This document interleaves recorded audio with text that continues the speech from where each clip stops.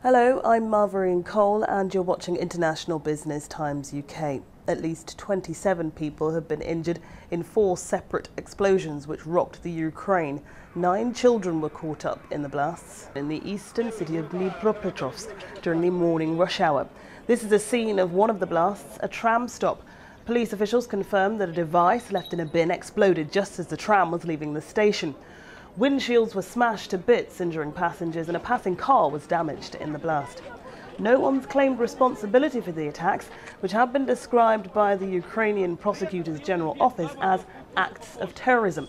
However, a leading member of the opposition party claims the attack is being used to deflect the world's attention from their head of the party, Yulia Tymoshenko, who's been on hunger strike for a week after she was allegedly violently beaten by prison guards.